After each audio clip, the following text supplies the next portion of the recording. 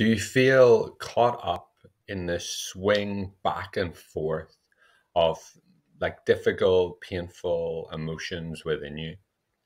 There is a way to rise above them, to break free of that push and pull of their rhythm. And in this video, I want to introduce you to the method and way that you can learn and develop to do so.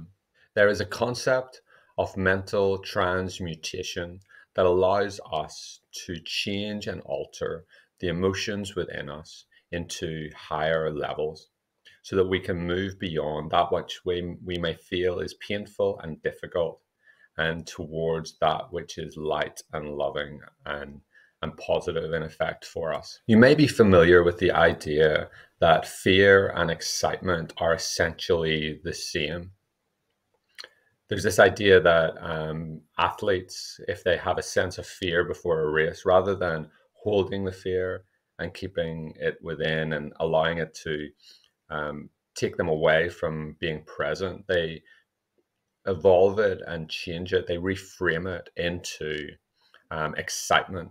And it's that excitement that drives them forward, that supports them in the moment to be successful within the race.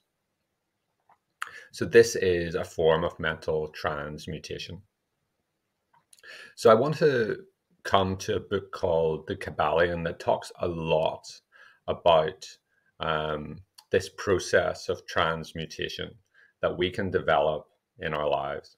In discussing the Hermetic principle of rhythm that we alluded to earlier in terms of the ebb and flow of life, the back and forth of our emotions, the Kybalion introduces the law of neutralization, which is a form of mental transmutation. The Kybalion says the following: its operations, that is, the operations of the law of neutralization, consist in the raising of the ego above the vibrations of the unconscious plane of mental activity, so that the negative swing of the pendulum is not manifested in consciousness, and therefore they are not affected. It is akin to rising above a thing and letting it pass beneath you. The Hermetic master or advanced student polarizes himself at the desired pole, and by a process of refusing to participate in the backward swing, or if you prefer, a denial of its influence over him, he stands firm in his polarized position and allows the mental pendulum to swing back along the unconscious plane. All individuals who have attained any degree of self-mastery accomplish this, more or less unknowingly, and by refusing to allow their moods and negative mental states to affect them, they apply the law of neutralization. So let's unpack that a little bit. In talking about the law of neutralization, the Kybalion refers to the conscious level and the unconscious level of mind. And at the unconscious level, it talks of the swing of the pendulum of our emotions. And it's that rhythm and swing that we are often caught in. We're caught in the unconscious ebbs and flows of the emotions of our lives. But then when it's referring to the law of neutralization, we sit at the conscious plane. We become aware of the ebb and flow of the emotions in our unconscious.